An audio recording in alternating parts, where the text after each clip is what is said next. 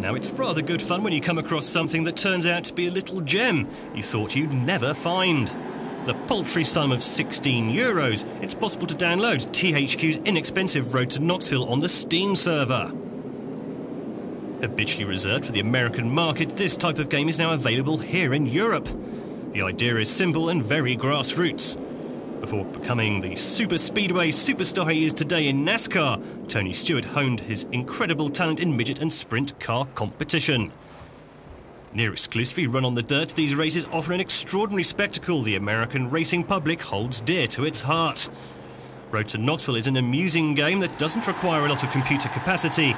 Everything is operated from the keyboard. There's no possibility of playing with a pad, which is perhaps a small drawback.